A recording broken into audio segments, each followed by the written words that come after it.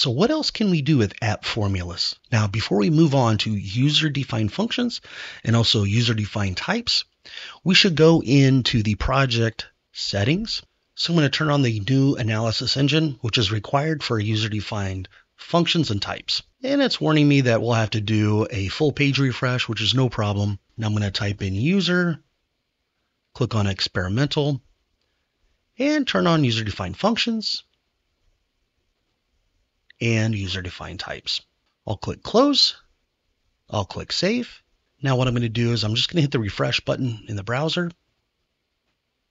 Okay, we're all refreshed now. I'm going to go back into app formulas. So far the syntax, and the word syntax means rules of a particular language like PowerFX.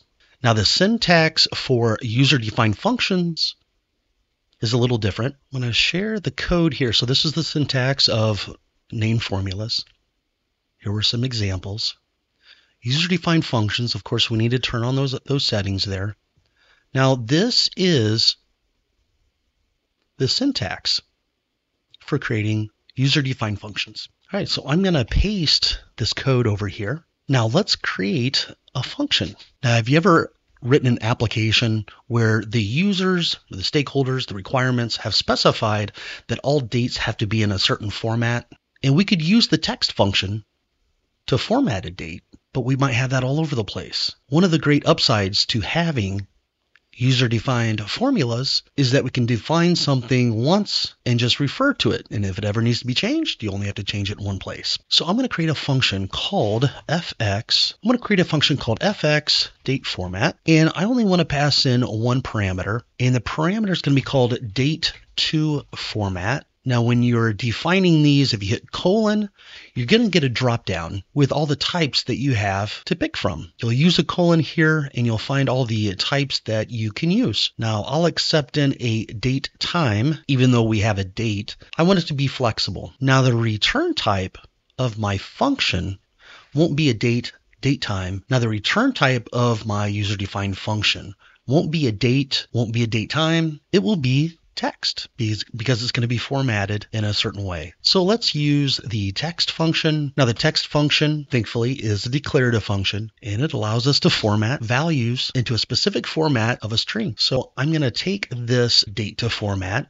and this is almost like a variable at this point. Once you define an argument, here we go, date to format. What's the format that we want? Let's make it really different. We'll have the day, 2-digit day. We'll put a dash in there. And if I want the month abbreviation, I put 3 M's. And then for year, I want the full 4-digit year. And that's it. Now, the month, for example, November, would probably return capital N, lowercase ov. Well, let's say we want that to be uppercase. Well, let's see what we can do here. Let's use the upper function, which again is declarative. So with numbers, dashes, and spaces, upper isn't going to do anything, but when it comes to alpha characters like NOV, it's going to make them uppercase. All right, so now that we have this user-defined function, let's use it in a label here. Bring over a text label. And let's make it a bit bigger. Okay, so here is the name of our function.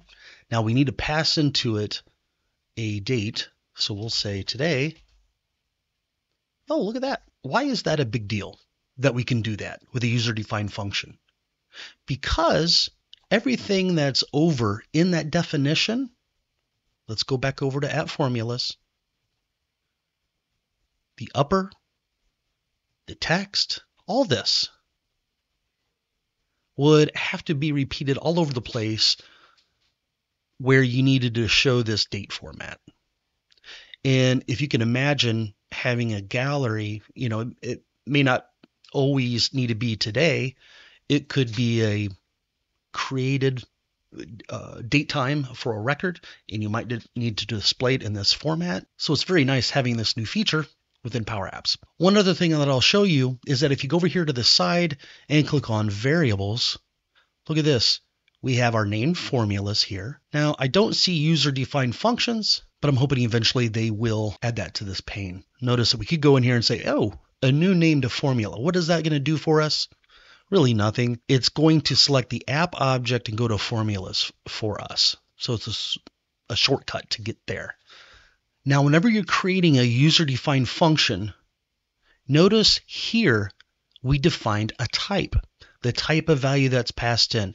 Here, after the colon, we've defined a type, which is the return value type that the function is going to return.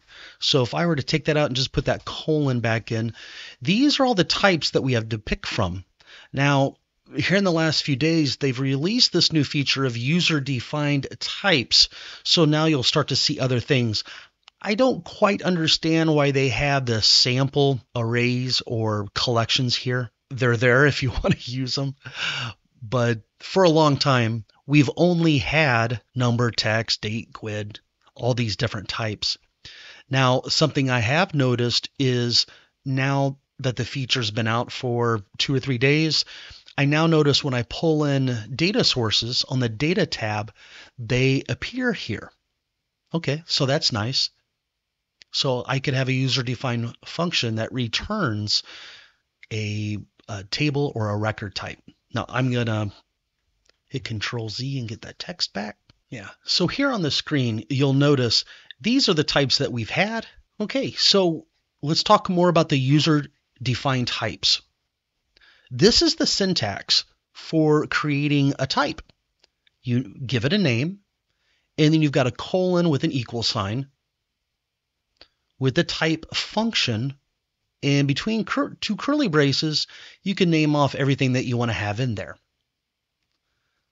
Okay, so we've got a person type. Also, look, address. We have address line 1, address line 2, city, state, zip.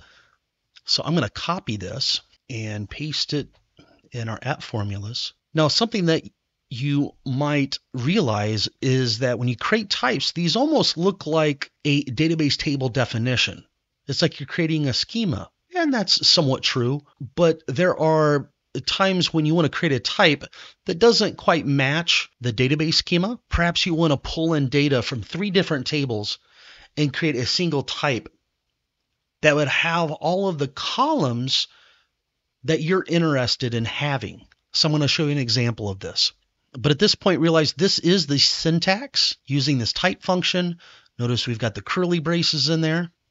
Now here is a very powerful way that you can use these user-defined types.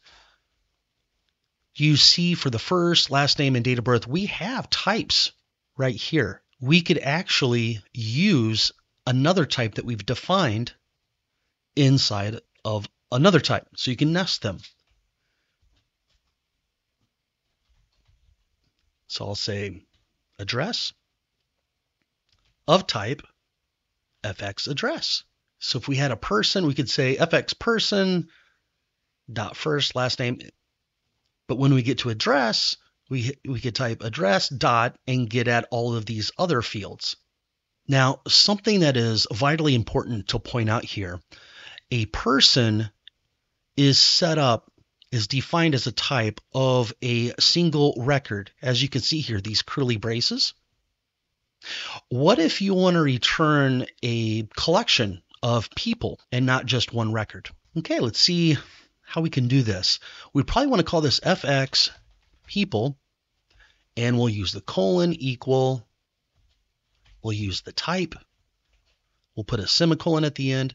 And inside of this type, this is going to be a collection of that FX person.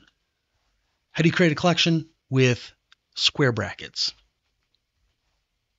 And now I'm going to say FX person. So now I've defined a type that is essentially a collection of another type.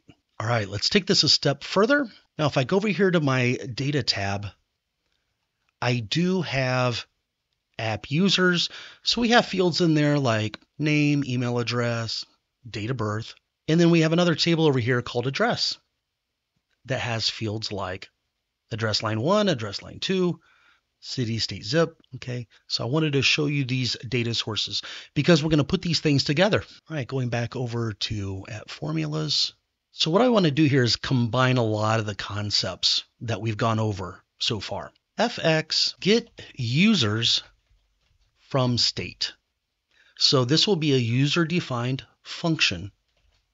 And whenever somebody uses this function, I want them to pass in the name or an abbreviation of a state. So I'll call it filter state, and its type will be text. And then I want to return a collection of people. There we go. Now, what am I going to do at this point? Well, obviously, we want to do a filter on the app user table where the state is the filter state that was passed into this function. Now, we do need a semicolon to end the definition of this user-defined function. So this database table has more information than just first, last name, date of birth. So what I want to do is return only the fields that have been defined in that type.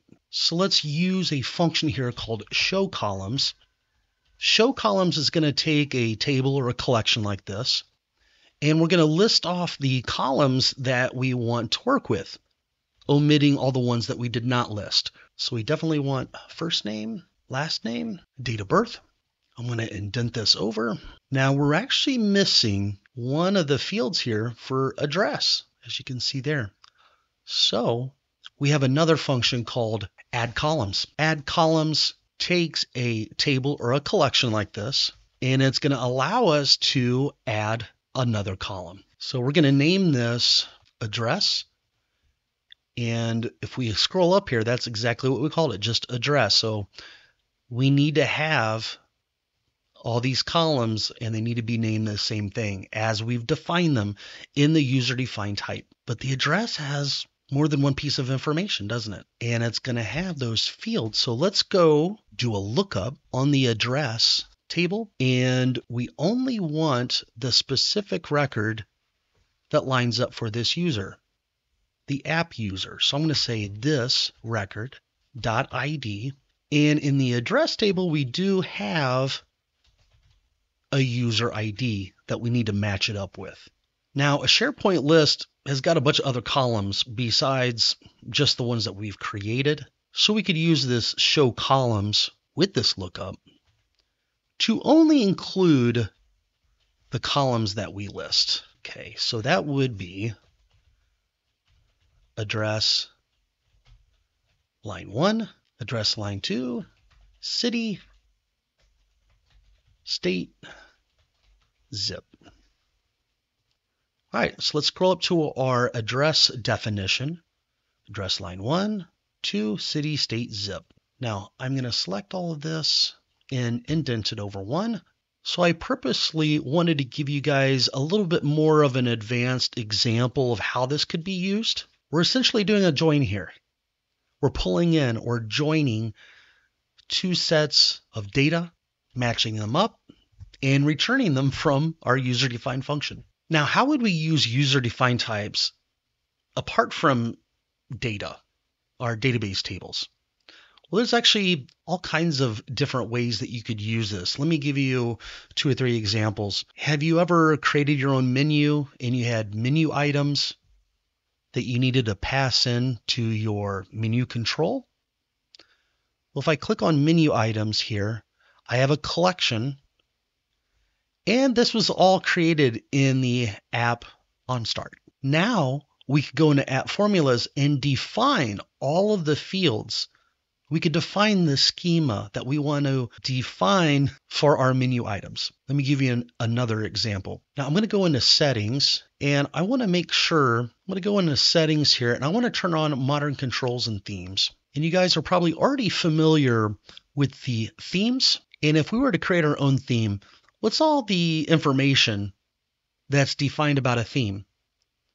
Let's say we create our own theme and we like this color blue. We give it a name like Darren's favorite. So we have a color or set of colors. You see this generated palette. And if you wanted to use that exact hexadecimal for the primary color, you got to turn this option on. You have this color that's based on these values that you input, and then you have a whole color palette based on that color.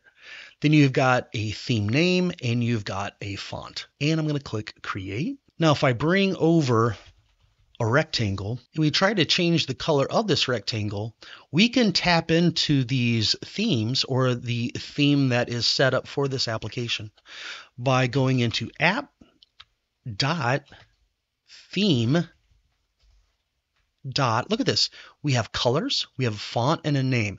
Now the font and the name are simple types. They're just a string or text, but the colors have a lot more defined for that particular type. Now, if we were going to create something like this, you could very well do that now that we have user-defined types. We're going to go back over to app formulas and we'll go to the bottom here and we could create our own theme definition.